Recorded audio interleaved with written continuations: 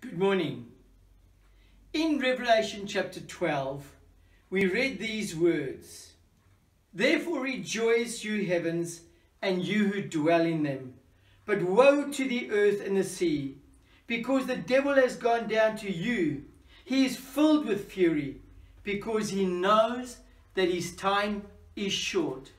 One of the most amazing things to me is that the devil recognizes that time is running out.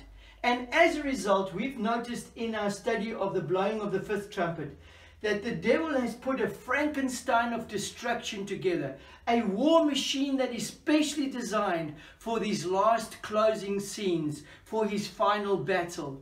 And what we've gathered from this study is that because of his display of power, but also because of his deceptiveness, the whole world is wandering after him. The whole world has acknowledged his authority. It's almost as if the people are crying out, as we read there in Exodus chapter 5, "Who is the Lord that I should obey him and let Israel go? I do not know the Lord, and I will not let Israel go." I want you to understand that although the devil has been so successful in his manipulation of man's thinking, God is not going to leave this unchecked. And this is what we find out in the blowing of the sixth trumpet. God is going to display his presence and his power and his authority in a way that the world has never experienced before. He is going to round off his work in righteousness.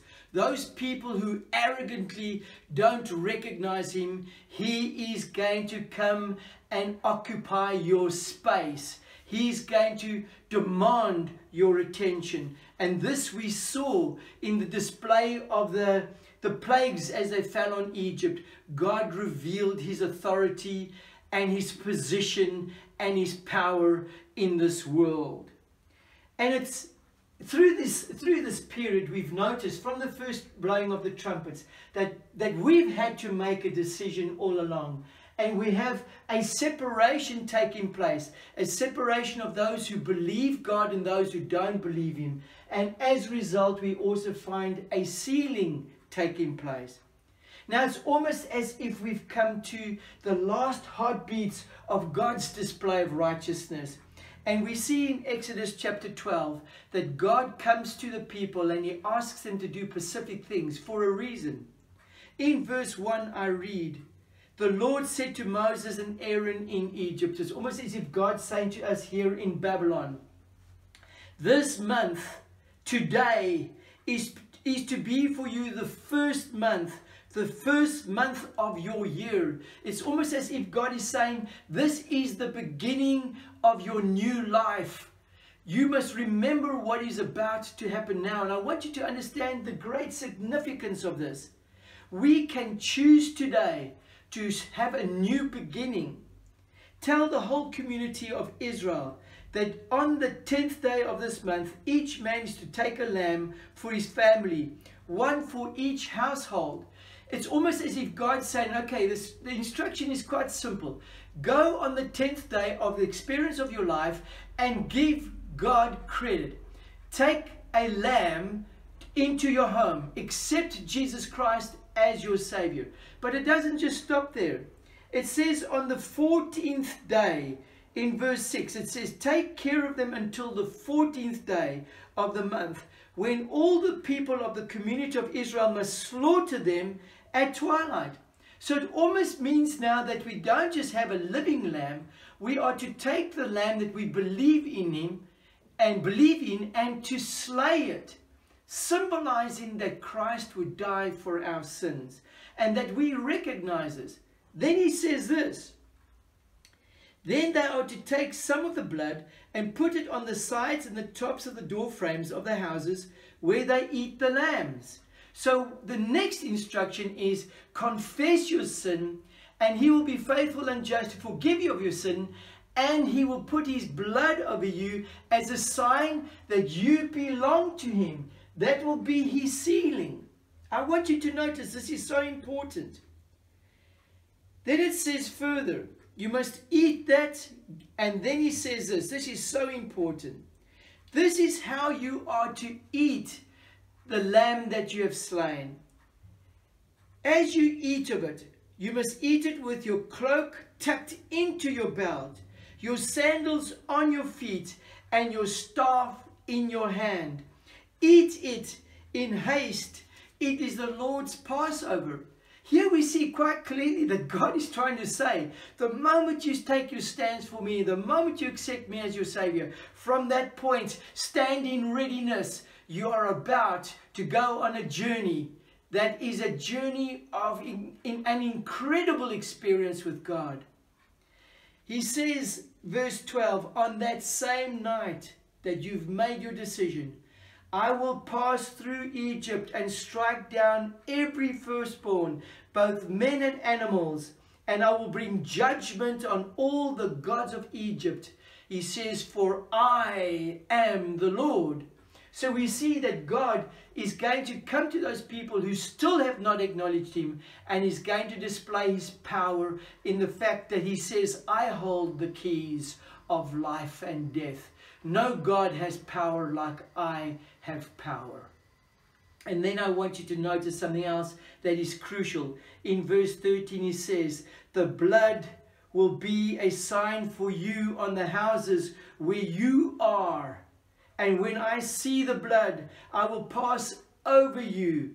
No destructive plague will touch you when I strike Egypt. Dear friends, the question that I sometimes ask myself, although the devil seems to display a power and everybody trembles at him, who will stand when God reveals his authority and his power and his presence? And I find out it's only those who have the blood of the Lamb clothed over them. Only those who have accepted his plan of salvation will be sealed from the destructive power of his presence. I want you to notice something else that is quite incredible. In Exodus chapter 15, Moses sings a song. And it's a song that we are going to turn to in just now and see. But in this song, Moses asks a question in Exodus 15 verse 11. Who among the gods is like you, O Lord? Who is like you, majestic in holiness, awesome in glory, working wonders? You know, dear friends, as I said to you, in Revelation chapter 12, we read how that the devil is like a roaring lion, and he's going to come down and he's going to, take great action because he knows that his time is short. But in the verses just prior to that, I read something that is so incredible to me. It says in verse 11 of Revelation chapter 12, they overcame him by the blood of the Lamb and by the word of their testimony, and they did not love their lives so much as to shrink from death. Dear friends, I want you to notice the way that we are going to defeat the devil, and the way that we are going to stand in readiness before God is the same thing. We are going to have the blood of the Lamb in our favor. To finish with our study today, I want to go back to Revelation chapter 9.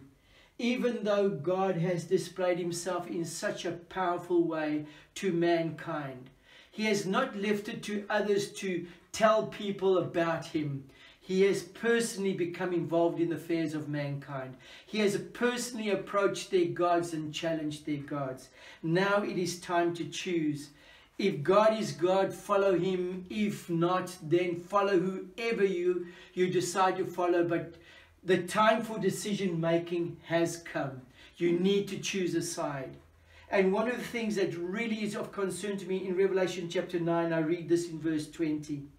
The rest of mankind that were not killed by these plagues, like in the case of Pharaoh, still did not repent of the works of their hands. They did not stop worshipping demons and idols of gold, silver, bronze, and stone, and wood. Idols that could not see or hear or walk. Those people who cannot save you at all. Nor did they repent of their murders, their magic arts, their sexual immorality, or their thefts. You see, the most incredible thing about this message is that if you understand it clearly, there will be a sign in your life of a reformation. You will stop your wicked ways and you'll have works of righteousness. May God help you to see the importance of the time that we are living in. God is appealing over and over, but sooner or later He will come to the last call. How will you stand, dear friends? Will you repent, or will you not repent?